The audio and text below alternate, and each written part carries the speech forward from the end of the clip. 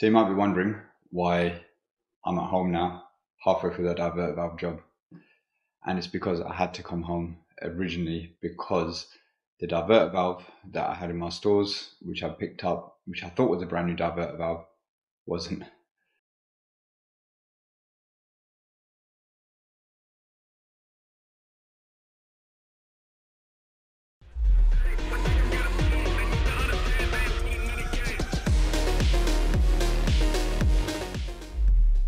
How are we doing, everyone? Thanks for tuning back into today's video. Now, this one, I've got a couple of jobs on it. One which is an absolute mess up on my part. It ended up costing me not money, just time, and I lost probably about an hour because I made a schoolboy error and I didn't check what part I had for the job, and it was the right box, but the wrong part in the box. And it was already like, I think 8:30, 9 o'clock by the time that I was at the job. So yeah, wasn't good, but got it resolved eventually. Well, same day, just had to make another round trip. We also had a poo pipe repair that we had to do. Me and Josh got that done. And then yeah, so it was just those two jobs. There were other jobs that we done in the day. I fill it in at the end what we got up to. But these were the two main jobs that we filmed. There was one that I wish I'd filmed, but I didn't film it at the time because I thought it wasn't going to be interesting. And sod's law, it ended up being an interesting job, but it is what it is. So I hope you guys do enjoy today's video. Don't forget to like and subscribe, and I will see you all on Sunday. Have a great week. Morning. So me and Josh today, spending a day of working together. First job we've got to do is we've got to sort out this car stack. Now this is more of a Josh's forte. So you might remember this job from one that came to a couple of weeks ago where I put in a new bar mixer, but customer also told me that they've had a crack on the stack pipe here somewhere and someone's done a little patch repair, but it's still been leaking. So I've employed the services of Mr. Hamilton Plumbing Services. So I'm going to be giving him a hand. We're going to cut, I don't know where yet. I'll let Josh decide where we're going to cut, but there's basically going to be what, a cut here or probably about somewhere there, and then probably above, no, I think on that section there, on the straight section, put a cut there. We basically need to just renew this elbow, a bit of pipe there, time saver coupling, and we should be okay. It's not raining today, which is good, but it's still wet from last night, so it's a little bit slippery. So Josh has got his new recip with his new Milwaukee blades. So let's start cutting some poo pipe. Ugh, fun. He's going to be doing the cutting. I'm going to be doing most of the watching.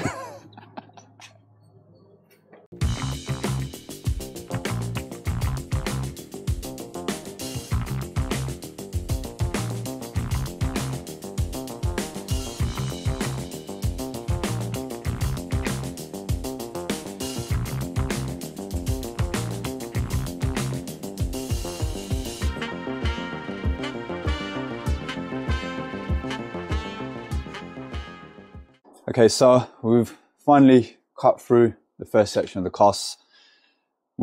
Luckily I've got my recip, Josh has got his recip, so that one, it was good to get the cut started, but as we're getting close to the wall, the handle kept hitting the wall, and which is when we swapped over to the DeWalt one, because it's a compact one, because of the shape of it, it allowed me to get close to the wall, and then obviously chop through that way. So that's cut through.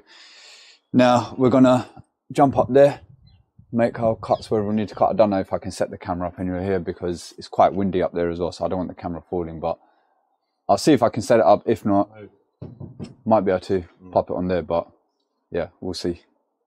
Don't want it falling down, but you know what it looks like. We're going to be basically cutting cast stack pipe, so you've seen us do it once, we're just going to do it again. If I can film it, I'll film it. If not, I can't. Let's see. Let's just crack on.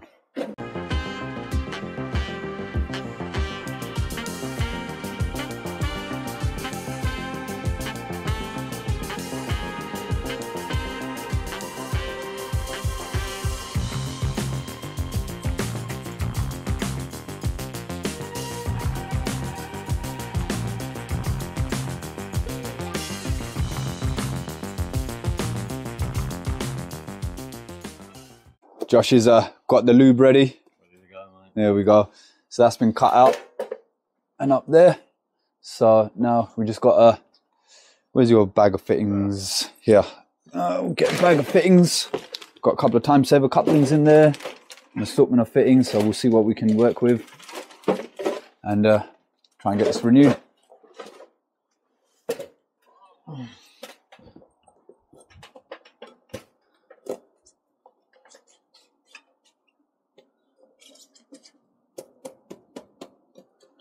Yeah, so that will just slip all the way down.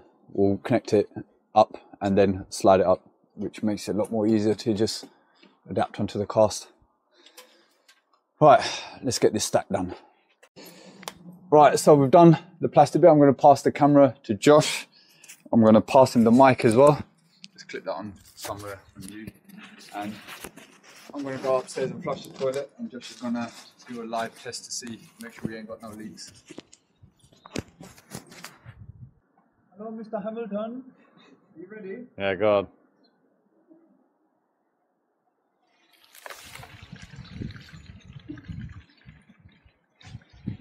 You all good?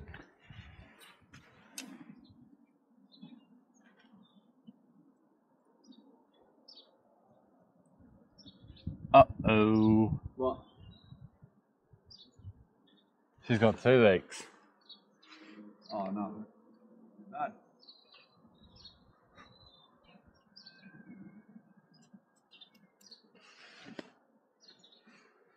Hold on, how do I put it? Hold on.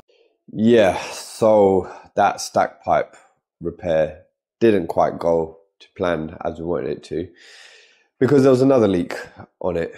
Now, yes, we probably should have checked it first, but it is what it is.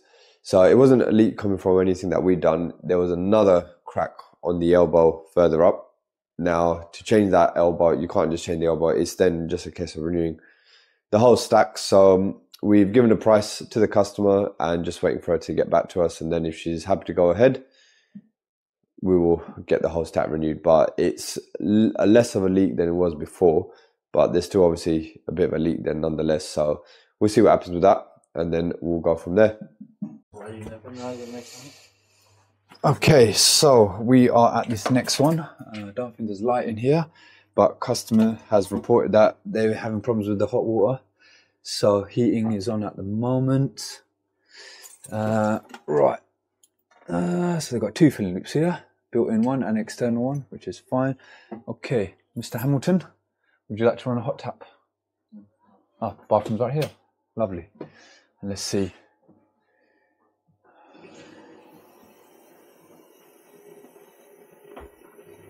Let's see what the boiler's doing.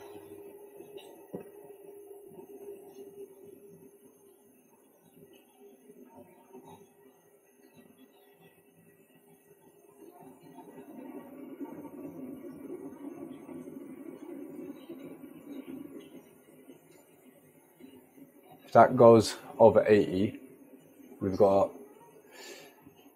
a blockage problem.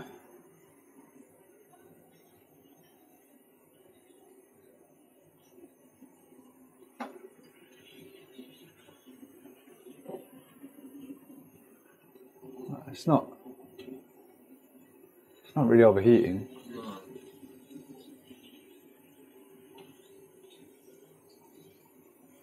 What a bit. Shoots up. Yeah.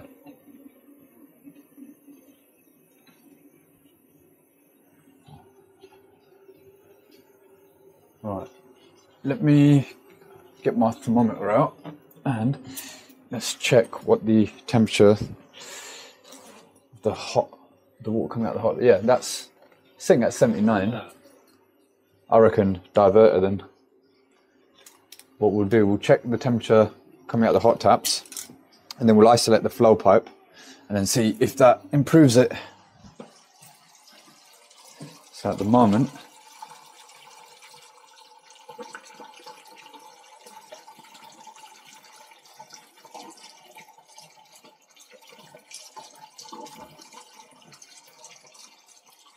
okay, so it's about 43 degrees, 42.8. So 43. Right, let's isolate the flow under the boiler. The boiler's not cut out, so I don't think it's an overheating issue. Let's isolate the flow. Okay, and let's see. Right, that's gone up a bit, but let's also now check. So remember, we had 43 on here before. That's straight away 45, 46. So that's already jumped up. What's the temperature on the boiler? 78. Okay, so it's not a block plate. Oh, hang on. That's cooling down again. 45.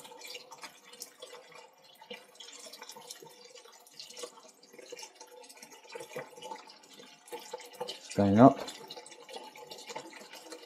46.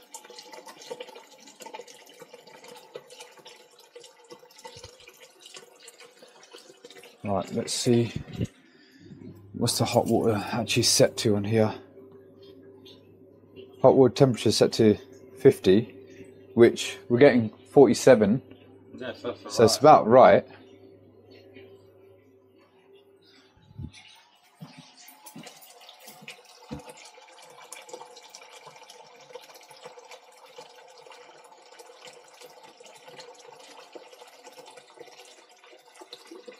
about 2-3 degrees drop. Yeah.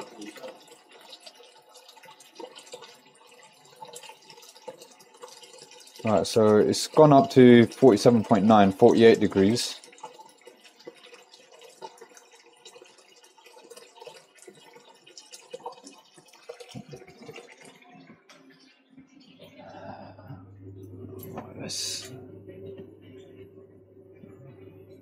Right, so it's not a block plate or anything. Let me open up the flow pipe again, and let's see if that temperature drops again. So we got up to 48.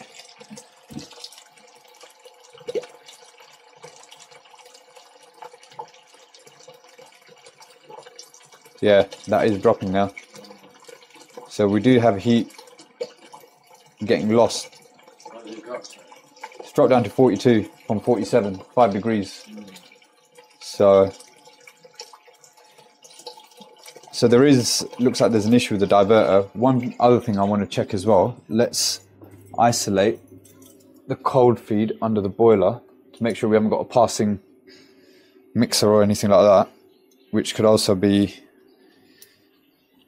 So if I shut that off, the water should stop. Which is stopped. Okay, so that rules out a passing mix or anything, and the demand on the boiler's stopped as well. It is a strange one, but it's all pointing to a diverter valve issue. But she was saying that they have to run it at a trickle in order to get hot water. We'll try and find out a bit. Yeah, we'll find a bit more. Right, we've come to the conclusion that it's definitely a diverter valve. So there's not, everything else checks out. So we're just going to change the diverter valve. Where is it? Where is it? Where is it? Where is it? New one's here. Let's get this drain down. Let's hope the pressure sensor's all right. We're showing 1.9 bar at the moment. So once we drain it down, hopefully that will show 0. So let's get to work.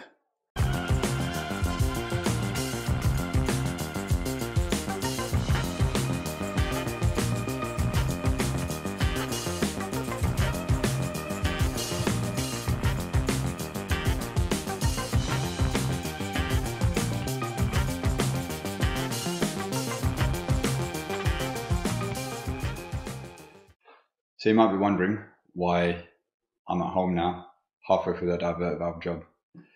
And it's because I had to come home originally because the divert valve that I had in my stores, which I picked up, which I thought was a brand new divert valve, wasn't.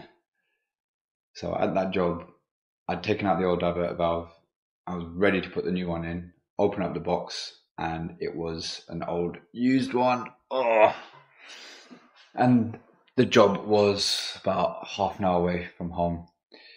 So I ended up having to, well, I went with, where I was working with Josh today, we had another emergency leak to go to, which is luckily 10 minutes from that job that we were at. So I went and sorted that out, then came home.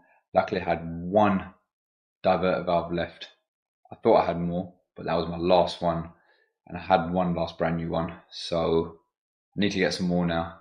But yeah, it was just a headache. And then I just couldn't be bothered. It was what, the time now is what, 10 past 10. So, and I've only just got in probably about 10, 15 minutes ago. So by the time I got back there, I couldn't be bothered to record it. You've seen what it's like to change a diverter valve. So literally got in there, greased up all the O-rings, popped the new one in, tested it, done, got out of there and made my way home. So yeah, problem got sorted.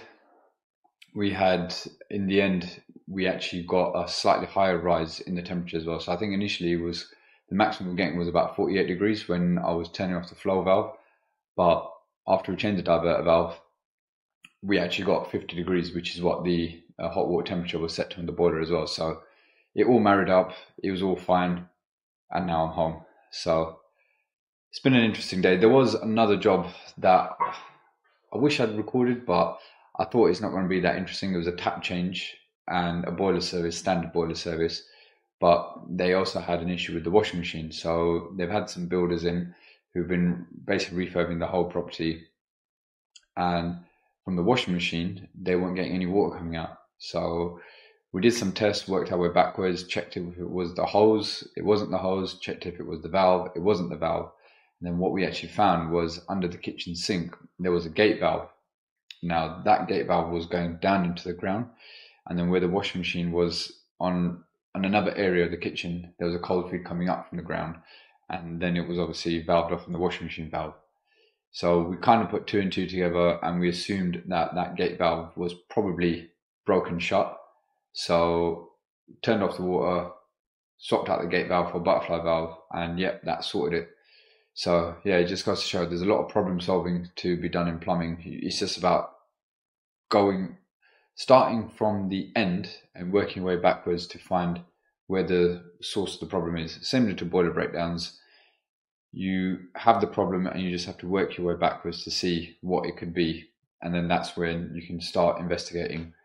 So yeah, so that got done as well. I didn't record the leak because we were already behind on time of everything, but it was such a weird one. It was a soldered elbow up in the loft on the cold water storage tank. So it was an elbow feeding the elbow on the cold feed to the cold water storage tank, and it just had a pinhole. It was just spraying out.